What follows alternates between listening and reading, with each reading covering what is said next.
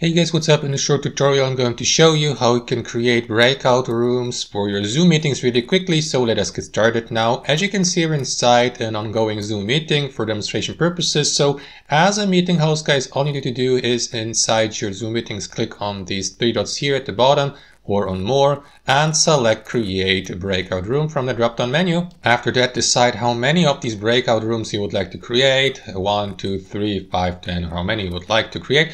And below is decide whether you'd like to assign meeting participants to these breakout rooms automatically, manually, or allow participants to choose the room themselves. So that's basically it. After that, click on create here to create these breakout rooms. And you will see the list of available breakout rooms here, room 1, room 2, 3, and so on and so forth, depending on how many of them you created. And here to the right, you will see that assign button. So by clicking on it, you may move your meeting participants to the given breakout room. You may also recreate the given breakout room by clicking on that button, or add a second room and a third, fourth, and so on and so forth. Or click on open all rooms here and decide which of these rooms you would like to join yourself by clicking on the join button here to the right. And that's basically it. And the last step, guys, you may also go through some options here in the bottom left corner. Click on it and, for instance, enable the opportunity to allow participants to choose the given breakout room themselves, as previously mentioned. So that's basically it. Once they're ready, guys, simply close all rooms by clicking on that button,